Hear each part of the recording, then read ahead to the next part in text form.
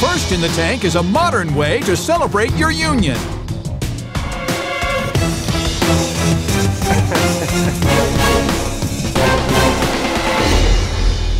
Hi Sharks, my name's Creidenberg. I'm from Denver, Colorado, and I'm here today seeking $200,000 for 5% of my company. Wow. Sharks, weddings are amazing, right?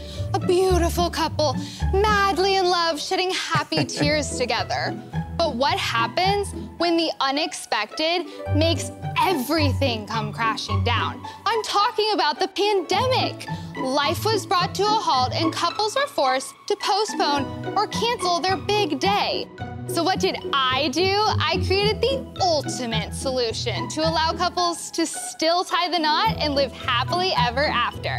Introducing Wedfuly, the best wedding you'll ever go to. But get this, guests can attend all from the comfort of their home, hot tub, or anywhere around the world. Wedfuly helps plan and produce elaborate, engaging, creative, and virtual, yes, Sharks, I said virtual, weddings. We handle the tech so that our couples can handle the love. But this isn't just a lifeless live stream. Wedfuly weddings are full of interactive moments like our crowd favorite group dance that leave guests and the couple truly wowed. Guests have a front row seat regardless of where they're attending from and can be dressed fancy on top and comfy on bottom. PJs, undies, no problem. Want to know the best part? After just a few virtual weddings, we quickly realized this isn't just a pandemic fix, but simply a better way to get married. Weddings are stressful and expensive, but with Wedfuly, celebrating your marriage is accessible to you and your guests. So Sharks, which one of you wants to say I do and help couples around the world have their cake and eat it too? So Sharks, to get you all in the wedding mood, you each have a piece of cake and a glass of champagne in front of you. Let's toast. To the Chevrolet Testament. Wait, 1, 2, 3. Chevrolet Testament! All right, so here's my thoughts. I believe that weddings are a time to celebrate. I believe after being locked up for years, we're all gonna wanna do that more in person. I don't like your valuation, I'm out. Take back his cake. That's totally Thanks fine. for the cake. You enjoy that cake, you enjoy that champagne. You want to hear a fun fact? Yes.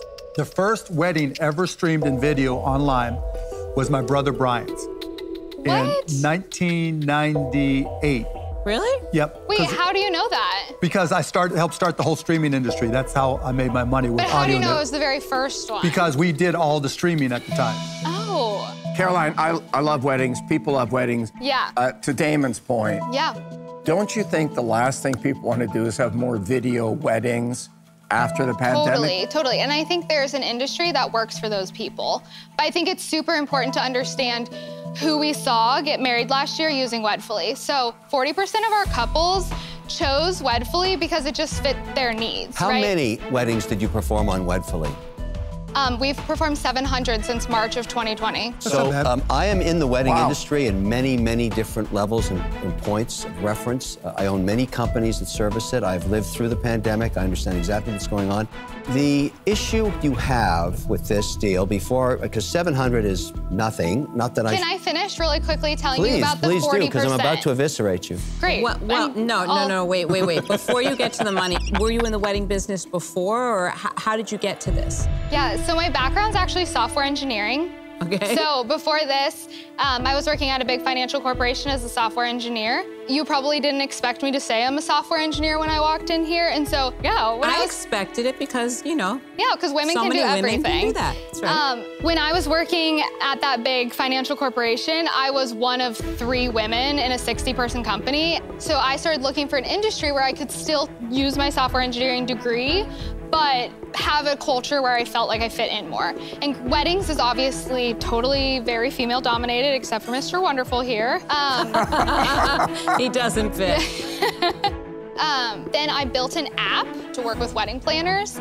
And while working with them, this is when I realized that the traditional wedding industry does not fit all types. On the market, it's like courthouse wedding or big blowout, you know, minimum. The average wedding costs $30,000 in the US, right? What we saw last year was that 40% of our couples didn't have a wedding planned, had no intention to have the big white wedding. And then when they read about us, because we've been featured in the New York Times, I've been on the Today Show, we've been in Vogue, Brides, it would click for them. How does it work? I sign up, what happens So you next? sign up, you go through our process called the Wedfuly Guide and Workbook, which really tees you up to be fully prepared. And then on the day of the wedding, it's super exciting, right? So we have like this multimedia experience. It's almost like a museum of the couple. As you enter the Zoom waiting room, there's either like a video playing about how they met, or a slideshow, a custom playlist playing. And then once the wedding starts, we have this multi-angle, you really do get a front row seat. The equipment is all tripods, cell phones, super low tech, and then we are 100% remote, right? So we've done weddings all over the world because we can do a wedding wherever. Okay, how many can you handle on a Saturday? So last year we did one Saturday, we did 30 weddings. But the beauty of what we've done and why we're such a good team is that we're super amazing on the operations side, and we're able to scale up and scale back as the weddings come through the door. What actually did you develop? Is it the production and the switching and the mixing side of it, or what? No, the actual planning process itself is where the tech and the proprietary tech lies. So Okay, so we've explain that built to me. out like this guide flow, almost kind of like a bit data science-y, where it's like taking in all these data points about what their wedding So is. Caroline, here's what I'm trying to figure out. On one hand, you're a wedding planner, right? Then the reason I'm asking the questions about the technology is I'm trying to figure out, are you also a data company? Can you get more information? Because if you become a data company, what are you aggregating? How deep is your database? Because that is really what matters. Yeah, and to answer that question, we're aggregating like every single little detail about their wedding, down to like how many people are attending. We collect their guest list, which we don't do any. Are you capturing the birth dates or any information about the attendees, the 200 that are attending? We're collecting their first name, last name, and email right now. Caroline, the geeks here are asking important questions, but you're asking for $200,000 for 5%, saying that your business is worth $4 million. Yeah. What was the last year of business and year to date of sales? So when we started in March of 2020 until now, we've done $1 million in sales. Whoa. Fabulous. Okay, and on that $1 million, were you profitable in sales you had? Yeah, last year we did 700, we made 100. This year we'll do about $1 million and we'll make 300. So our average revenue per customer is 1,500. Our two base packages are 800 to 1,200, and then we have a whole menu of add-ons that couples can choose from to up like whatever they want for their wedding. What are you making on the 1,500? What's your profit margin on that? 75%. Have you raised any money? No, I own 100% of the company. Good for you.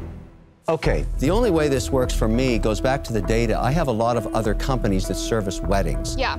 This works for me. I don't think you're worth $4 million, but it's an interesting data feeder business. If you're willing to work with the other companies so that we could sell your weddings, all of our other stuff, they are my customers, okay? They are the people that I sell Love Pop greeting cards to, and I also set up accounts for at Honey Fund. Yeah. That really matters to me, all right? I want 20% for $200,000. You're not doing this for free, okay? There will be an economic relationship. This is a feeder business to each other. There's a synergy here just on those two businesses. There's others, but those are the two I want to start with. Okay. That's my offer. Thank you so much. Very, very flattered. Would you do $200,000 for 10%? No. I'm going to bring so much value to this business. Look, I track the wedding industry by the weekend, okay? I get all that data. And there's a huge scalability issue. Wait a minute. Listen, what I love with you here today is actually your story. You are a great role model for everybody watching, but this isn't the right business for me. And so, unfortunately, I'm out, but I appreciate you standing there. Thank you, Lori. Girl power. You've changed my life, too, seeing you up here, so. Oh, well, thank you. Caroline, one of the challenges that I see is scale, right? Yeah. And so it's not a question, can you execute? I think it's a question as an investor, how much can you scale? You know, I don't have the ancillary businesses that create revenue that'll justify an investment. Yeah. So for those reasons, I'm out. Okay, thank you, Mark. Hey, Caroline, you're a great operator, and I think you're gonna figure it out. I'm gonna make you an offer. Kevin offered you $200,000 for 20%. Your comeback was? $200,000 for 10%.